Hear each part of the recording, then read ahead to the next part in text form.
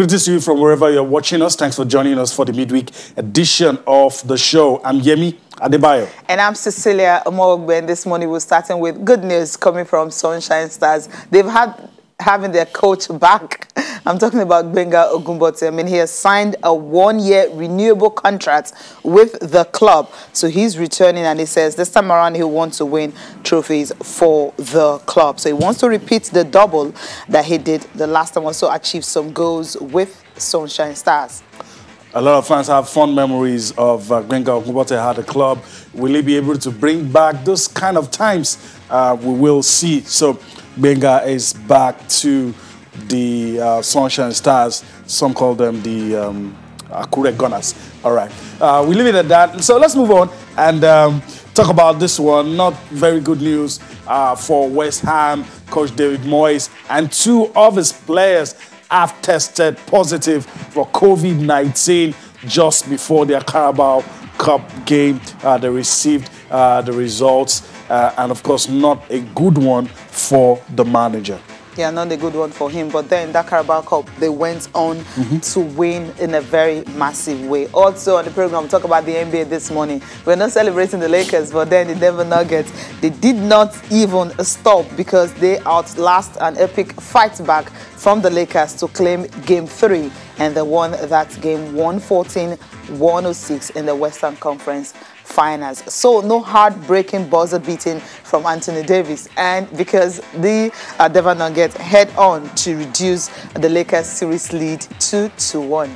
All right, that's it. That's how we start the show today. Jamal Murray, 2-3 points, closing out the game, and like Cecilia said, not leaving a chance for any heartbreaking buzzer shot that was gonna make them cry on the night. So 2-1, and like the coach said, I agree with him. They're back in it. That's what he told his boys. We're back in it. They're back in it because if they had gone 3 games down, and no team, I mean, the fine will know that we understand that they've done the comeback twice, 3-1 and all that, but no team have ever been able to overcome a 3-0 down deficit. So it's hard to do that. So they knew what they needed to do, and the coach said that's the reason he had to play Jeremy Grant. He actually made the difference on the night. But then let's take just confirmation of the results from the game of last night, Game 3 of the Western Conference. It ended 114-106. I mean, that's the Lakers they played against, and the Lakers you're talking about is a team at a point they were down by 20 points. Yeah. So there was this epic fight back.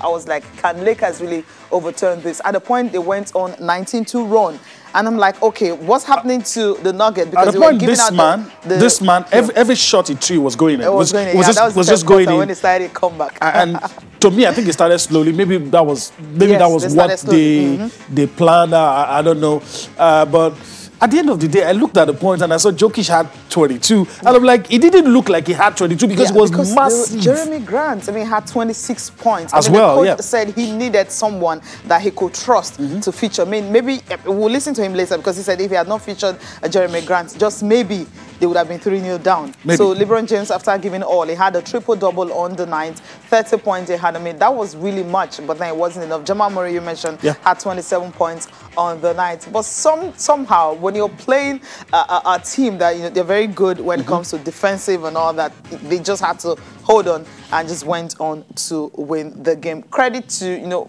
the Nuggets once again, because that fight back that Lakers started, I was thinking if it was another team, they would have crumbled. I don't know. Yeah, they would have crumbled. They would have crumbled because they just head on. Just how do you manage to do that? There were a lot of interesting matchups. We can spend the whole day talking about this game.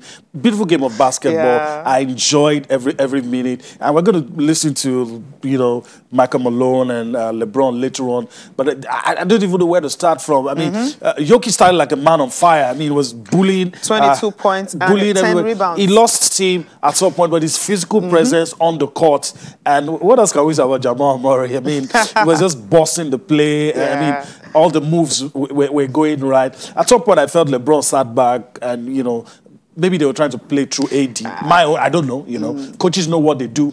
But gradually towards the end of the game, and he came on, started dictating, and they were very lucky because if those last 2 3-pointers the Jamal Murray sank didn't go in, anything could have happened. It could have happened because that's how they were able to, increase the lead when it was actually cut down to as much as 3 points or thereabout. But then they needed that. And of course, Jamal Murray was there. Let's listen to LeBron James. What went wrong in Game 3? I think it was the same in Game 2. Same thing that we was able to get by, with the AD shot, turn the ball over too much. We put him to the free throw line. And, I give credit where credit is due, though. Denver came in and played exceptionally well. They played better than us, more aggressive than us through 3 quarters, 36 minutes. But, we got to – there's a penalty in the third quarter with like 9.5 minutes to go. And we had some turnovers that led to some easy buckets for them. We had 16 turnovers for 25 points, and we put them to the line 29 times. So it's not going to be winning ingredients for us if we continue to do that. And we knew that even after Game 2, we talked about that, trying to assure that. So we got to be better in that Game 4. Once the defense collapsed, just finding our guy's weak side, either if it's a guy that's slashing, through the weak side into the paint, if it's a guy that's spotted up on the outside, or if one of our bigs getting behind the defense for a lob. So Denver's been a pretty good defensive team all year, and we understand that. So I'm looking forward to seeing our film, our film session tomorrow, and continue to get better. That's LeBron James right there. They know what to do in Game 4. And, of course, if they just have 2 games away from reaching the NBA Finals, right? Yeah. This is what I wanted to see, and I've seen it. Even though coming into this game, the Lakers were overwhelming favorites. But let's not forget the Denver Nuggets are comeback kings. Anytime people try to dig them, put them in the hole, they find a way to claw their way back. And look, this is where you want to be. It's 2-1. If they win, it's 2-all. Even at this point, it's very good. And like I said yesterday, some of the Nuggets fans were like, if you are double-teamed Anthony Davis or Martin Ferrer, we'll probably be talking about 2-1. So, there's that feel-good factor on their side. So we'll see where. But I cannot lie. It's part of how inspired, how happy I am with the performance of the Nuggets. I still expect the Lakers to win. Okay, all right, let's keep our fingers crossed there. But let's listen to Michael Malone, the coach of Nuggets. He says, look, the fact that he had to, give opportunity to Jeremy Grant, actually, if he had not given him the opportunity, they could have been 3 games down. Oh, we'd be down 3-0. That's the bottom line. Jeremy was spectacular. 26 points, got to the foul line 12 times. Made 10, had really good defensive possessions, guarding some of the best players in the world. And, we knew going in what we're going to get every night from Nikola, from Jamal. And then you always wonder, well, who's going to step up and be that third scorer? And tonight for us, obviously, Jeremy came through in a big, big way on both ends of the floor. So, proud of Jeremy. It was great to see him have some success offensively because he's been working so hard at it. So his hard work was paid off tonight. And especially when you have LeBron putting his head down and driving, Anthony Davis out there. But we know that there's a lot of time left. No lead is safe, especially against a team like that. And that's where I'm not sure what they cut it to, Malika, whether it was 1 or 3, but it got to be really close. And that's when I was proud that we gave up our lead, but we didn't collapse. Yeah, there's Malone there. Okay, we'll see. They had to really hold on. And they just couldn't let that slip again. It happened in Game 2, and they didn't want that to happen in Game 3. So Game 4, keep our fingers crossed, see who's going to take that one. I love the fact that they are fighting back. So we're not going to be seeing a sweep for the Nuggets. Okay, let's leave NBA and top performers. Yes, we can't forget that. The guys who put up some numbers. Yemi, we already know them, right? We already know them. LeBron James, 30 points, triple-double for LeBron. Wasn't enough though.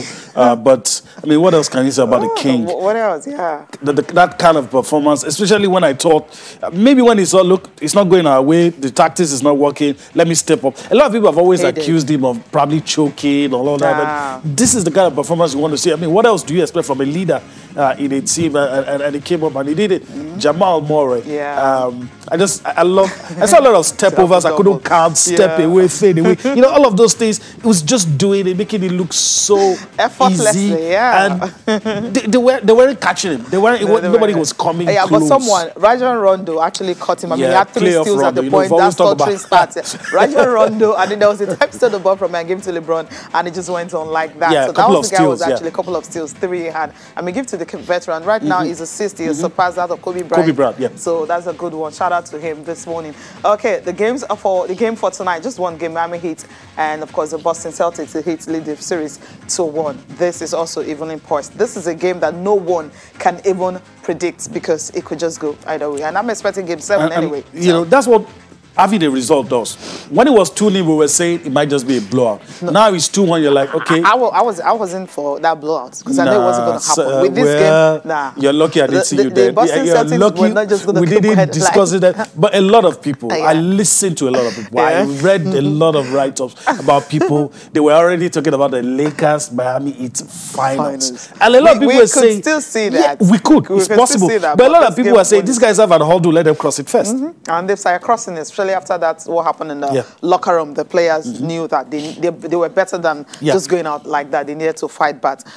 Okay, let's talk about tennis round. What's happening in European Open Hamburg in Germany, where you have the defending champion 2 times. Defending champion is out.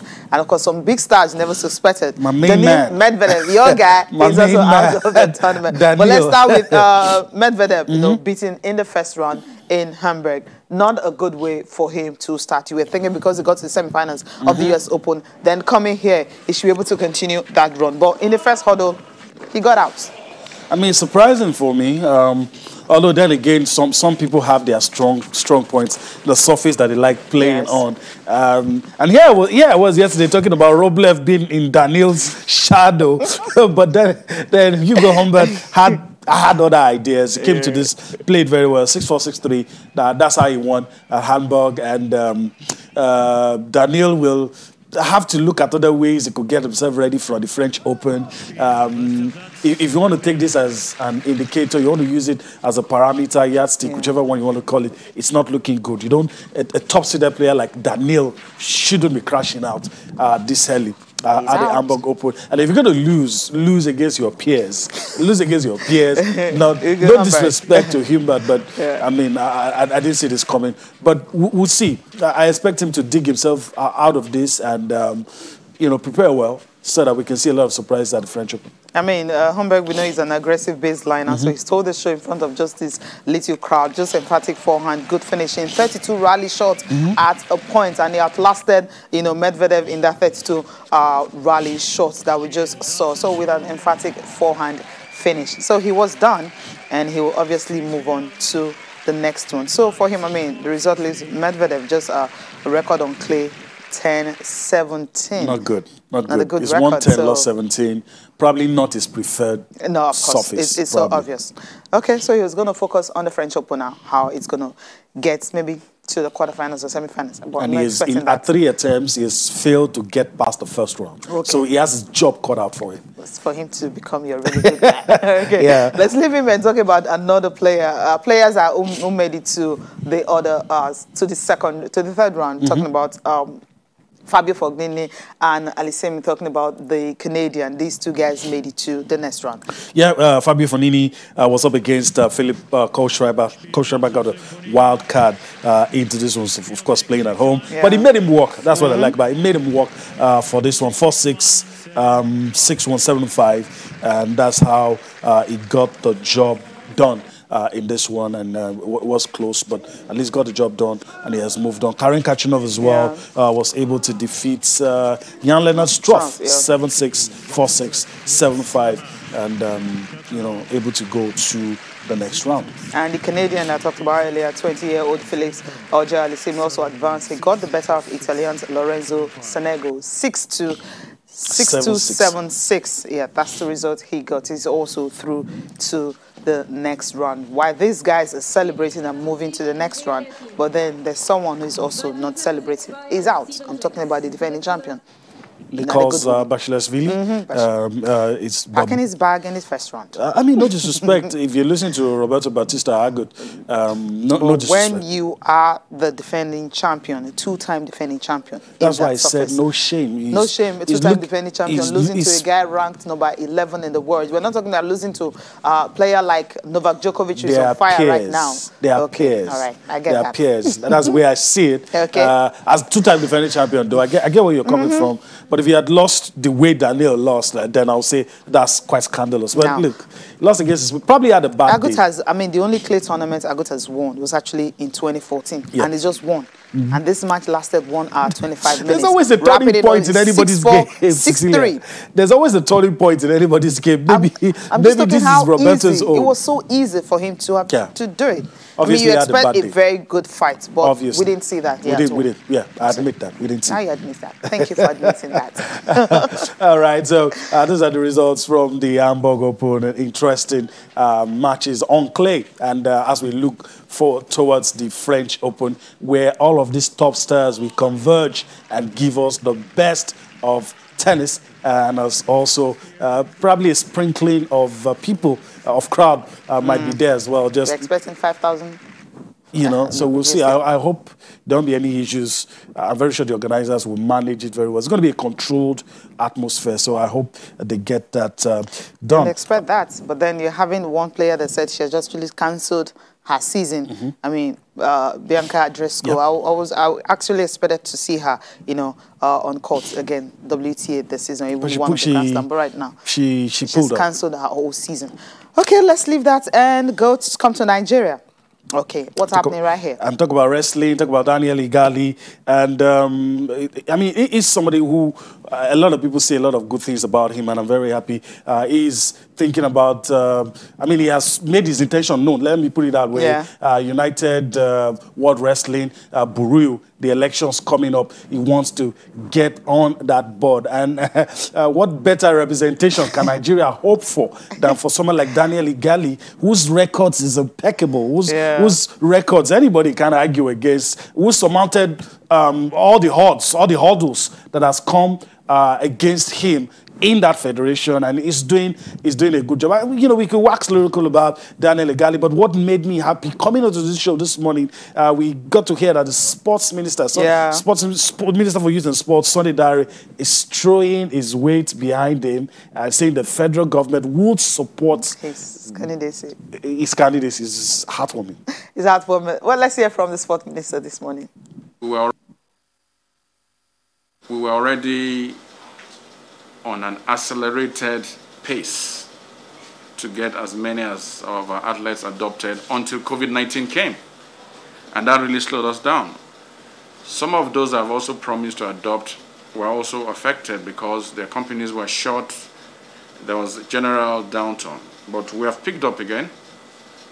And I do recall clearly that you are also a product of an adopt initiative in Canada. And that is where you actually hit the peak of your performance. The Ministry of Youth and Sports will support your candidacy for the borough, United World Wrestling. We will support you. We will work with you to do the necessary letters. We will make the right pronouncements. We'll make the right contact. We think that for us to get a black person there is important. But more importantly, the fact that wrestling is one of our key sports where we have competitive advantage. We think that having you in that place will be good for us when it comes to global sports.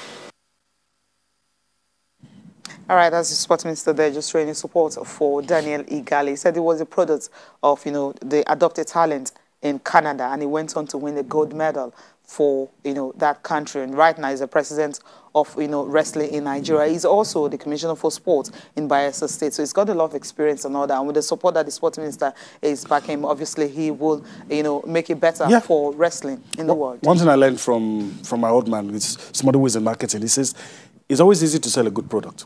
Yes. And I think that's what's happening here. You don't have to put too much effort. Just mention his name and like, okay, if you are in doubt, just go and read up on the guys. It's very easy to sell a good product. And I'm very happy the government is backing him. I hope that he gets the opportunity to be on that board. Yes, that's what we're hoping and praying for. All right, we need to go on a short break. When we'll come back, we'll be talking more on sports, especially having Alex Morgan talking about the fact that she was really happy to join Tottenham Hotspur.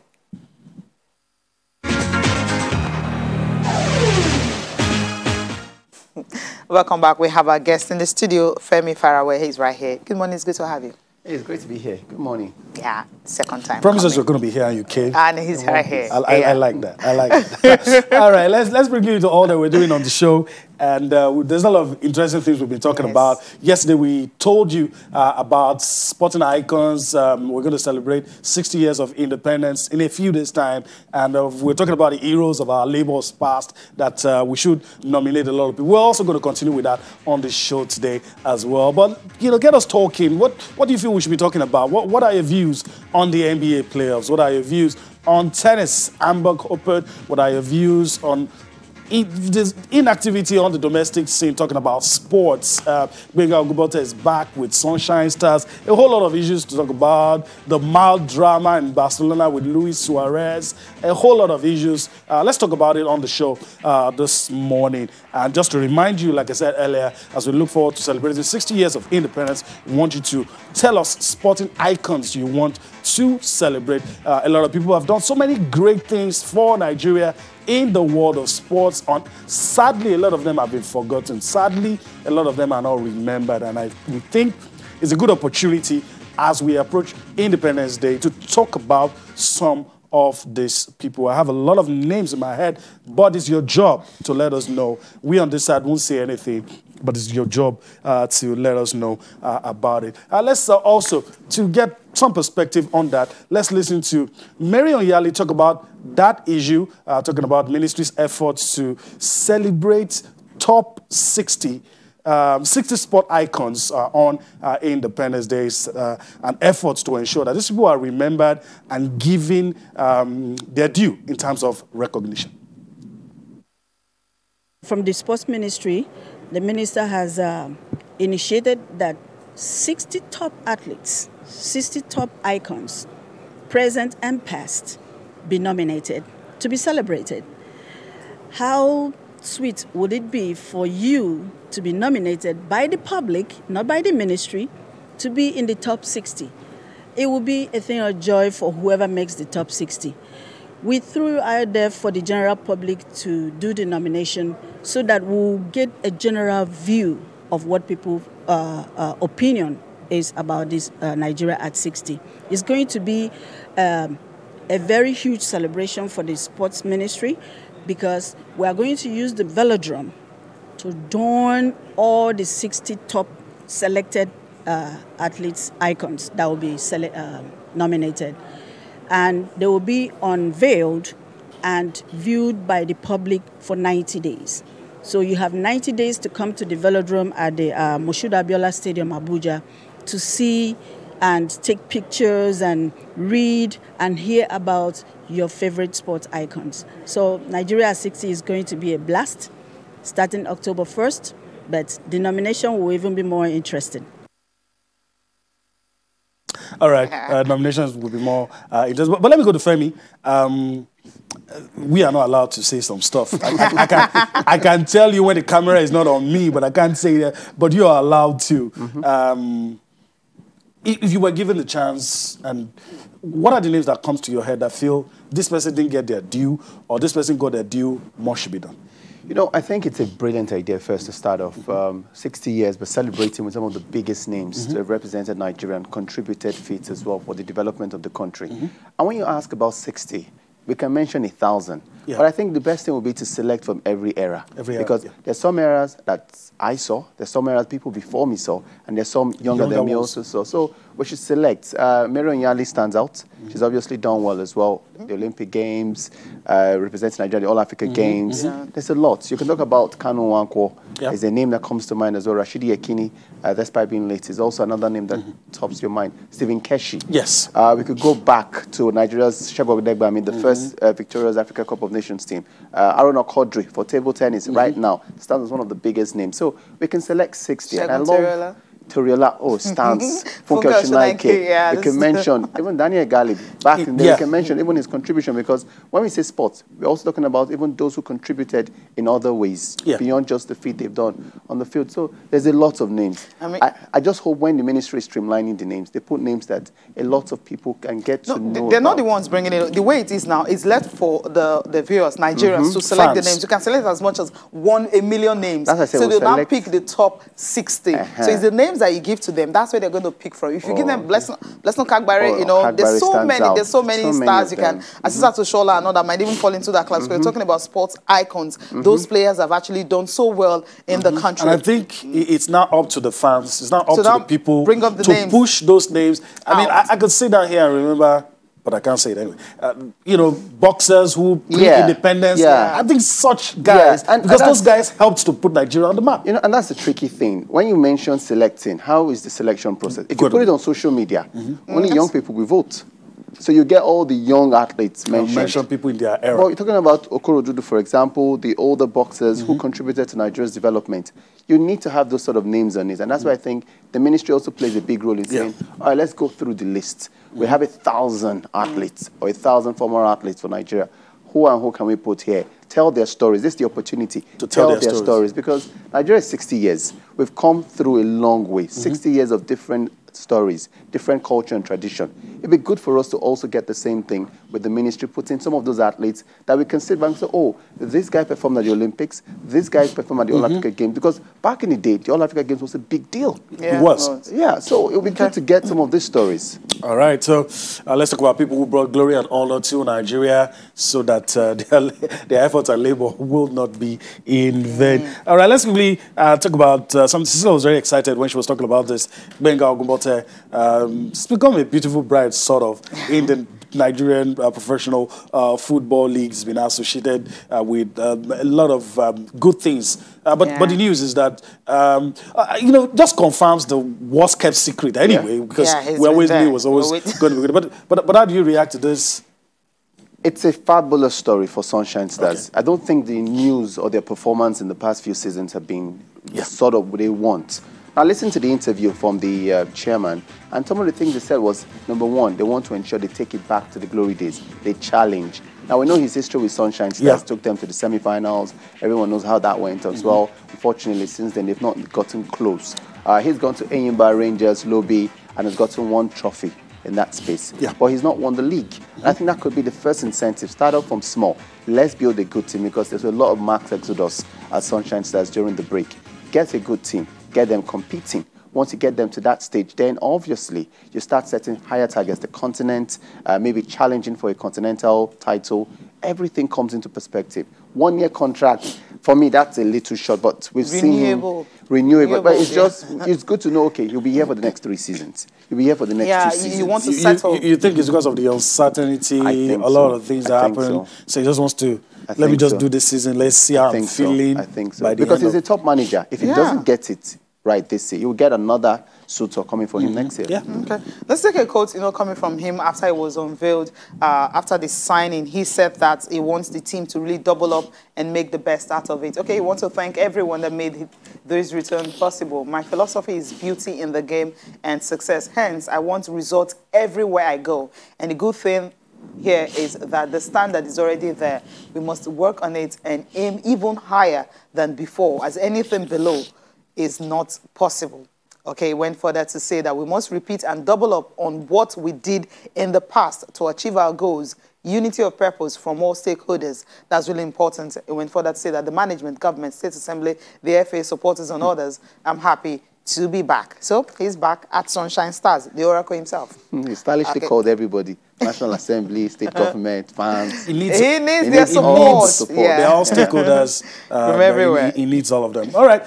So that's the news about Gbenga Ogunbote. Let's also talk about something that needs to return to its pride of place in Nigeria. Let's really talk about the Principals Cup and somebody associated with that. A lot of beautiful stories. Everybody seems to have, probably the younger people under 25 may not have too much to say, but if you're older than that, you will have a lot of good things to say about the Principals Cup and too many beautiful stories. But Daniel Amokachi is somebody that, when you mention his name, everybody knows who he is. But let's listen to the beautiful stories, how he recounts all of those things that happen and his fond memories of the Principals Cup. And don't forget, we talked about the Principals Cup here yesterday, about some of the other sports added to it as well. He is now the special advisor to the president on sports. It's come a long way, but it all started with the Principals Cup. Let's listen to Daniel Amokachi.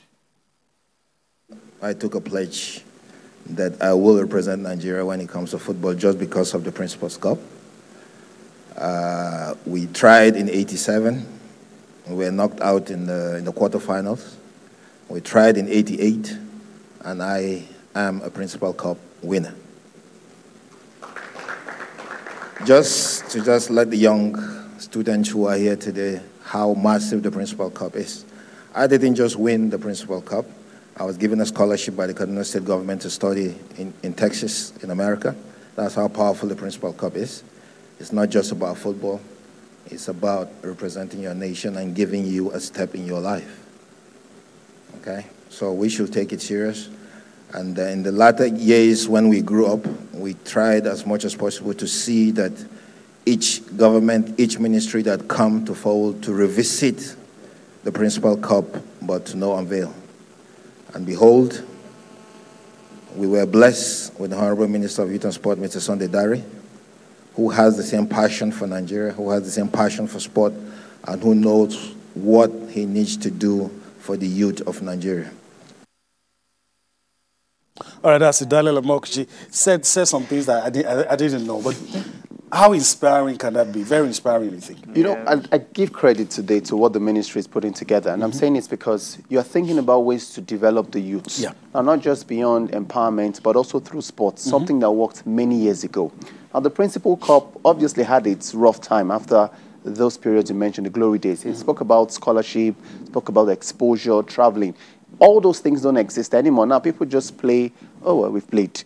But when you're bringing this sort of idea, that's why I clap for the performance, because you've got ambassadors like Mary Onyali on board Nigeria. You've got Daniel Amokachi, Dosu Joseph. These are stories. These are people with inspiring stories. You listen to what they've gone through, and you can obviously say, oh, I want to be like Henry Nwosu in future, Stephen Keshi, Samson Siasia. They're all products of the Principals Cup. So I think it's a brilliant idea. I just hope that we get it right, because the minister said he wants it to continue even after he leaves office. Yeah. And if he does that, it means that we've got a system to continue producing, irrespective of who's holding that office. That's the wish. What I really love about the fact that is they're not focusing on football alone this time around. They're having track and field added, badminton and some other big sport that they know that we're really good at it. So to get equal attention. I'm just hoping that maybe someday they might think of basketball. That's sort of the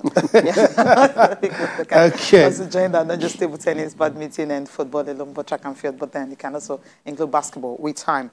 Okay, let's leave that to staying with Nigeria, of course. So talking about Nigerian Women's Football League. We don't know when contact sports will return, but no, of course, from all the federations and all the presidents have been talking about it, waiting for the government to give them the go-ahead. Of course, the sports minister has already said that the House of Assembly and the PTF are also looking into it. While we're waiting for that, all the leagues across Nigeria are trying as much as possible to ensure that when they say, okay, it's time for you to go play football, everyone is ready. And that's why the Nigerian Women's Football League is actually releasing, the guidelines for teams that want to participate. Remember, they released one earlier before, and that's actually ensured that, okay, teams will need to have the medical teams and all that. But this time around, they went a step further to say that, look, we're not just saying you meet only those standards and all that, paying your registration fees and everything, but then more regulations are focused on development, integration of women participation in football at all levels. And one of it is that the clubs must submit to NWFL an audited annual report of their activities,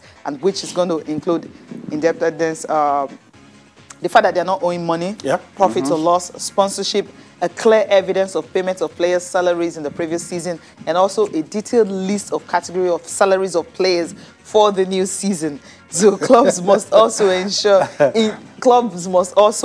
all registered players covering injury, accident, and in case of death. So all players must be insured. NNL have already partnered with insurance company. I think NWFL can also follow that so it to be easy for them. And also they said in the quest for them to have development in the technical area, so they would not be having coaches that are not qualified. So the minimum qualification should be NIS. You must have at least a certificate from the NIS credentials attached to it. That's the least, the minimum qualifications they will be having. So it simply means that if you don't have any certifications from NIS or equivalent or anything, you will not have access to the coaching crew. So, and also they also want at least having 2 women to be part of the technical bench. All right, without any sarcasm, do you think any of our teams will meet up?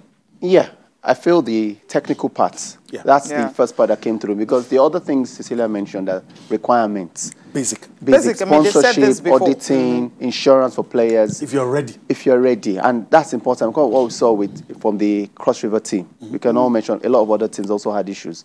But the technical angle, because I think that's the major part that the Women's Football League is struggling with. You get a game on, you have 2 coaches who are knowledgeable sitting on the bench.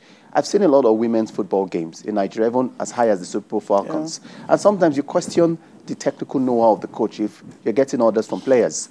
What's going on? But you know you've got 2 people on the bench who know, brainstorm, think about what to do, and then contribute to the game. It will mean, number one, we'll get better input in terms of coaching. We'll get better performance from the players. Sometimes coaching is just a little difference that makes a bigger team look better than a smaller team. That's just true. A small thing. And I know NIS is the minimum, but it'd be good to see them stretch it a little further.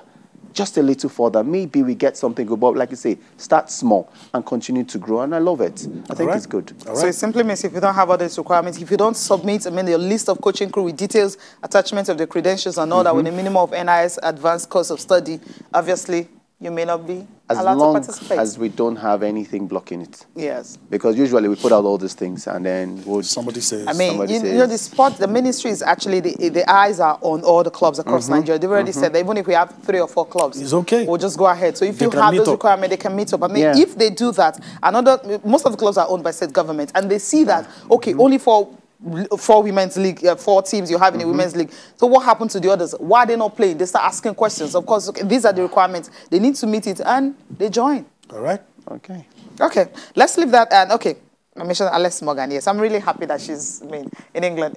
There's this influx of the women's soccer league in the US, actually coming to England. England have done enough, in developing the women's game. That's what the father. When did they start? Started not a few years ago, but they have the sponsors with, the Barclays coming in and all that, so they're able to attract big players. Even Alex Morgan, remember she just gave birth, and a women's soccer league in the US, because of COVID-19, they're on break, and the players needed time to really play football, and all of them, from Toby Heath with Manchester United, Kristen Paris, also with Manchester United, coming in. It's brilliant.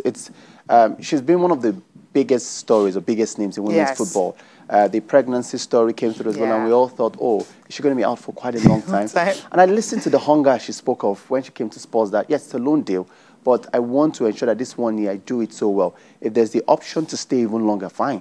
If not, I return back to the US. She's a World Cup winner, so that means we know she will give her best. For Spurs, I was pretty surprised because Spurs got this player. I'm surprised too. Yeah, they're not the name you'll pick at the top of your list. You probably would have gone for maybe Chelsea or someone, Liverpool or someone else to come through, or Manchester City. But I was pretty surprised, but great one as well. It means that the league will be very well lit when it does start.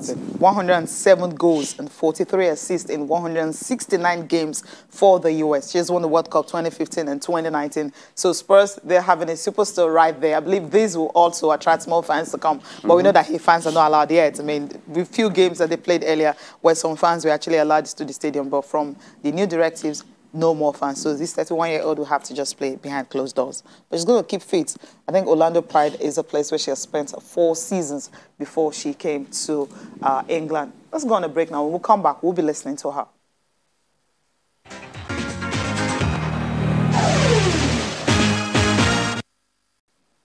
Yeah, great one from Alex Morgan. So it's good to be having her joining Spurs on loan this August. So she will be here till, we don't know how long. She says, she really can't say. It depends on, on the whole thing and everything, because she didn't have time to think, how do you leave your kid? Okay, let's not dwell on that. You go to Carabao Cup, yes. Let's quickly take a look at the results.